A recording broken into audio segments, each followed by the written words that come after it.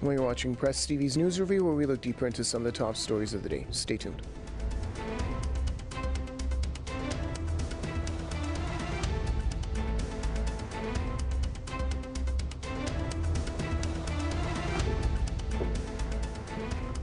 On this news review, the Iranian foreign minister says nobody must be allowed to impose their own will on Lebanon in the wake of last week's devastating blast in Beirut.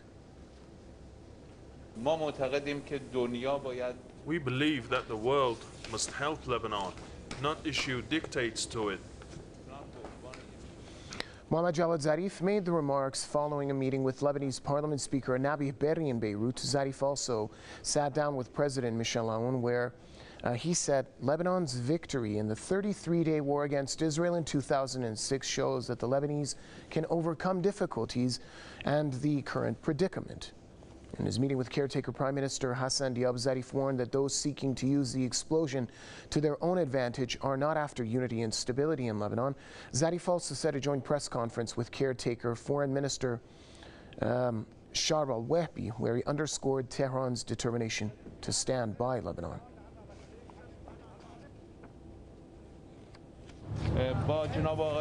I discussed Iran's capabilities to help in Lebanon's reconstruction with my Lebanese counterpart. We also talked about energy cooperation between the two countries. Iran's private sector is ready to help Lebanon in different fields. We believe that only the Lebanese people and government can decide the future of their country. Iran will stand by them, and we will support any decision they make. Zarif also expressed sympathy and solidarity with the Lebanese people in the wake of the recent tragedy in Beirut. He said no country should make sending aid to Lebanon contingent on Lebanese political developments. Iran's top diplomat said it's inhumane to use the current crisis in Lebanon as a tool for achieving political goals. For his part, the Lebanese caretaker foreign minister hailed Iran's support. Lebanon's government resigned earlier this week over the Beirut blast that killed nearly 200 people.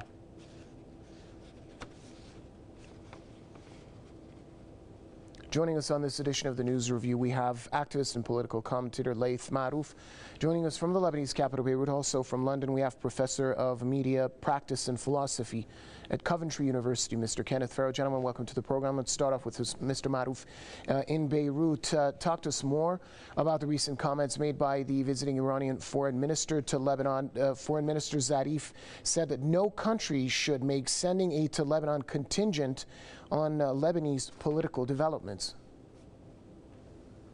Yes, today is the 14th anniversary of the 2006 war on Lebanon, where Hezbollah resistance defeated apartheid Israel.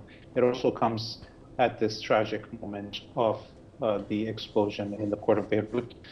And Mr. Zarif comes at the heel of all these Western dignitaries that arrived, including, you remember, the President of France, and today the Minister of Defense of France was in Beirut. She even had a ceremony to welcome the helicopter aircraft carrier with hundreds of foreign engineers, mercenaries of the French army arriving. So we're at a dangerous situation, but we can see clearly the difference between how the Iranians and the East in general, like China and Russia, deal with the leadership here in Lebanon, and Lebanese people respect their independence in comparison of the pressures that we're seeing from France, who are demanding specific kind of government to come out of the resignations that happened.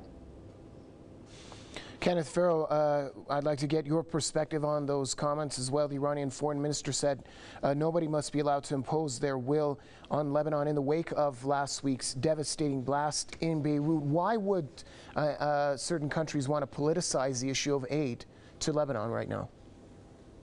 Well, because this is an opportunity, like all natural disasters or man-made disasters, for disaster capitalism to go into action. And there's a kind of shock doctrine whenever something happens where the nation state or foreign powers use the opportunity of the shock of the people to try and push through unpopular legislation or try to push through their own political agendas. So this notion of disaster capitalism is at play here, and that's what Macron and the others are trying to do.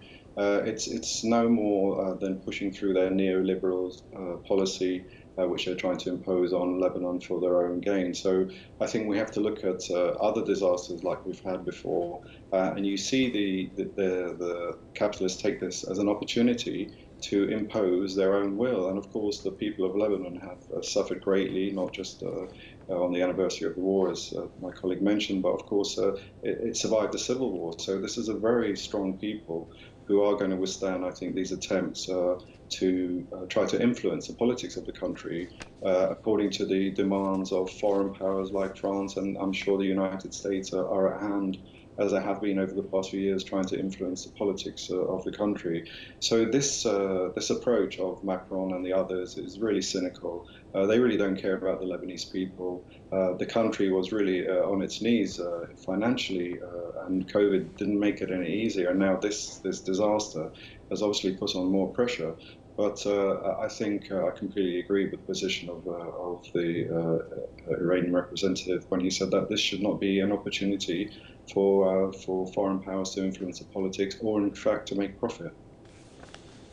Mr. Marouf, the foreign minister, Iranian foreign minister Mohammad Javad Zarif also said that those seeking to use this explosion and this tragedy to their own advantage are not after unity and stability in Lebanon. Who is it that would benefit from not seeing a stability and the lack of unity in Lebanon?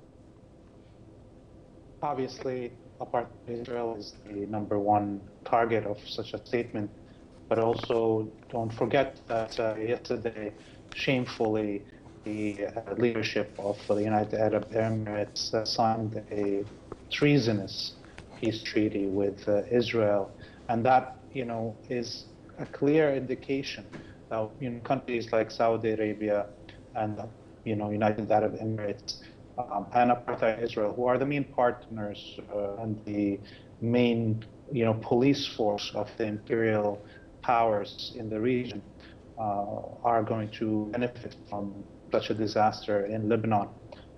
Many questions are still open for how this disaster happened, and hopefully tonight, with the speech of Sayyid Hassan Nasrallah, the Secretary General of Hezbollah, maybe some more light will be shed on that. As we are speaking right now in this interview, Foreign Minister Jawad Zarif is giving an interview to Al-Mayadeen.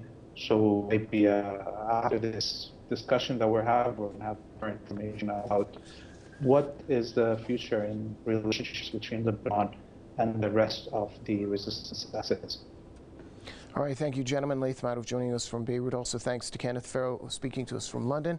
And thank you for your thoughts on this segment of the program. That's it with our news review for now. Do stay tuned. There's plenty more to come here on Press TV. Stick around.